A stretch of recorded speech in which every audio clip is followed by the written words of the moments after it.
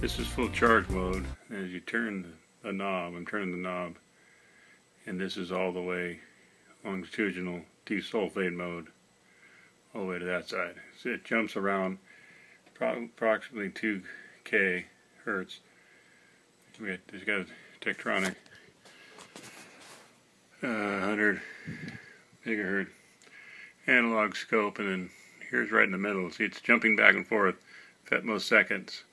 Speed of jumping back and forth until you can. Here's all the way charge mode. It stays around 2K all the time.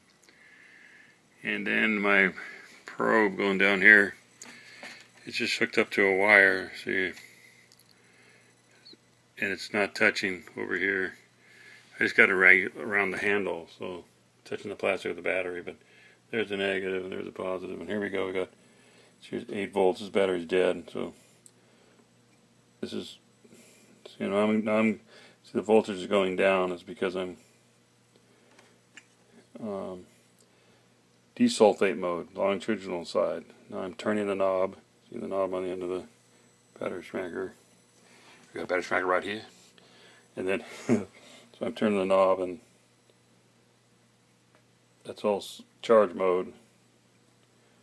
That's desulfate mode, and let's put it in the middle for now. The volts are going up as we speak, but slightly. Okay, that's about it. And here's the scope again. Okay, have a good day.